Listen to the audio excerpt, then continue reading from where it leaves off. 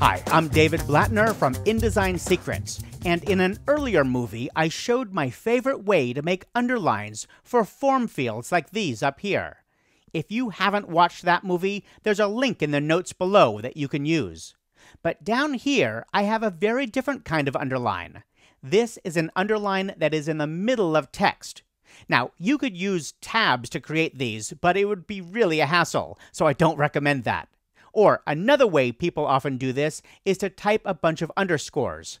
Like I'll grab my type tool, I'll come over here, and I'll just type a bunch of underscores in a row. You know, like a shift hyphen on a US keyboard. That's what you do if you have an old style typewriter, right? And sometimes it works okay, but most of the time it doesn't. Either the line breaks in a weird way, or sometimes you get little spaces between the underscores, and it looks really stupid. So I'm going to delete all of those, and instead I'm going to do this a different way. Because I use InDesign and not a typewriter, I'm going to insert a real line. Like I'm going to come over here to the tool panel and choose my line tool. Now I'm going to come over here and drag out a line where there's no other objects. I'm holding down the Shift key to make sure it's constrained to be just horizontal. Right now, it has no stroke, so it's invisible. Let's come up here to the control panel and set this to, say, a half-point black stroke.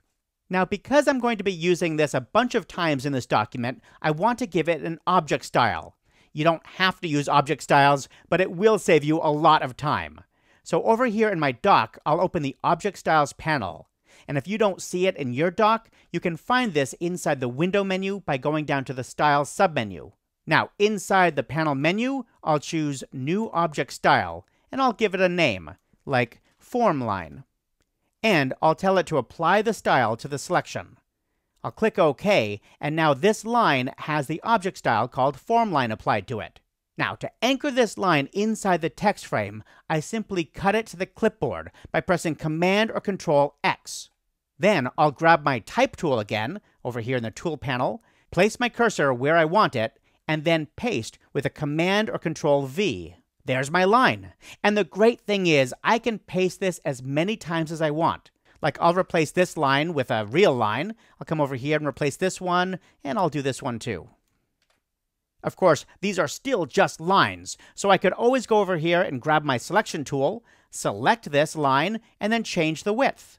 Of course, these won't break across two or more lines because inline objects like this act just like a single character. And the cool thing about that is that they'll flow with the text. Like if I place my cursor up here and start typing, you can see that the line flows with the text. Also, if it's critical that a line always stick with some text, like down here I want this line to stay inside the parenthetical with that $sign, all you have to do is select the text you want to stay together, and then apply the no-break style. Here, I can get that inside the character panel, which I can get by pressing Command or Control T, and then choosing it out of the little panel menu. No break. Now, all of that text, along with a line, will stay together. Of course, because we applied the object style to these lines, it's easy to update them. Like, I'll choose my selection tool, come back to my Object Styles panel, right-click on the object style, and choose Edit. From inside the Object Style Options dialog box, I can change the style of that stroke.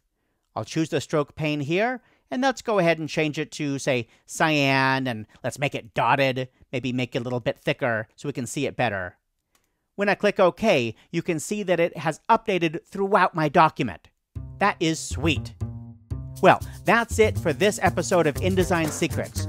Be sure to check out InDesignSecrets.com for thousands of InDesign articles and tutorials, and sign up to receive our free newsletter, the InDesign Tip of the Week.